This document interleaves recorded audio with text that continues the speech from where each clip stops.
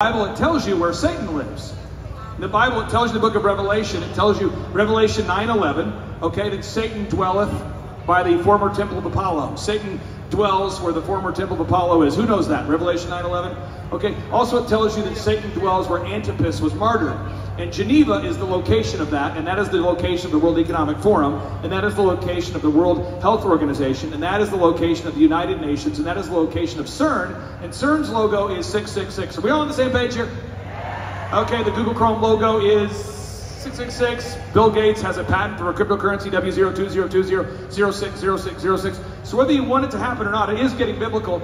And General Flynn and I find ourselves in this uncomfortable situation where we just seek the truth. Next thing you know, we're talking about the mark of the beast. So General Flynn, I mean, the people here are going, uh-oh. I'd love to get your thoughts just as a 3-star general, not a theologian. So, number one, it's for real. It is for real. When they talk about, because actually MIT up in Massachusetts Institute of Technology is actually developing some of this capability. And what do they call it up there? They call it the quantum dot. Quantum dot, okay? And they're already doing some testing, and you see there's actually some news footage that we have where it shows people inside of a shopping center where they wave their hand, because it's already being tested.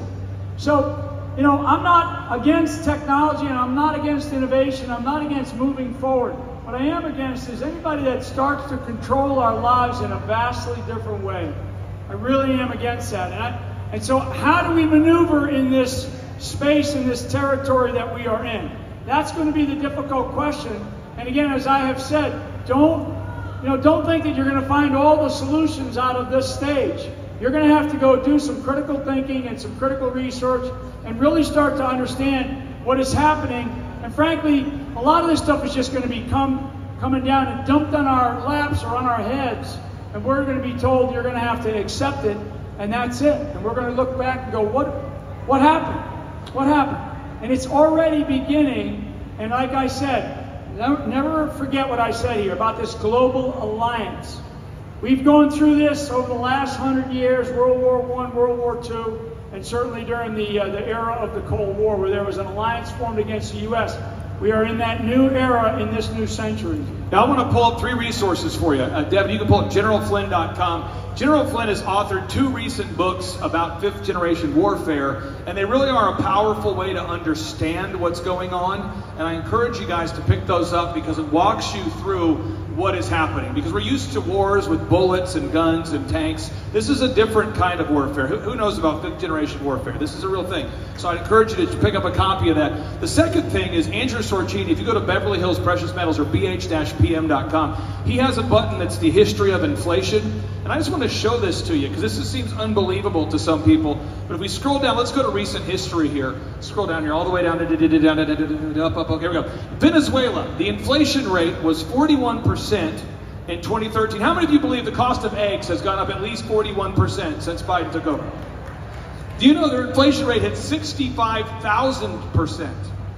Another example would be Zimbabwe. 2008, their highest inflation rate hit 79.6 billion percent. That means the price has doubled every 24.7 hours.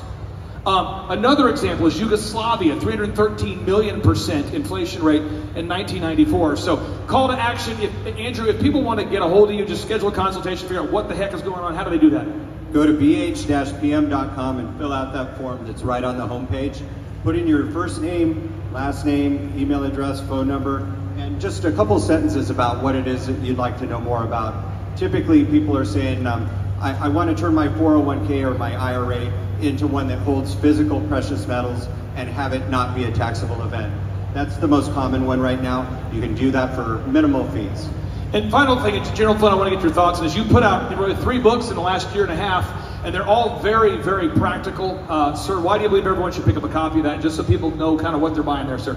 Well, number one, we titled it The Citizen's Guide. So myself and Sergeant Boone Cutler, we have a certain language that we speak. And one of the things that the Citizen's Guide to 5th Generation Warfare, or Session 2, How to Fight AI, what it does is it basically gives us a common language to operate from as citizens in this country in this era of 5th generation warfare, and definitely as we move into this even increasing era of artificial intelligence, which is dominating our lives and will continue to dominate our lives. So we felt compelled with our training in information operations, psychological operations, intelligence operations, to put something together for citizens, because we could see this happening to our own country.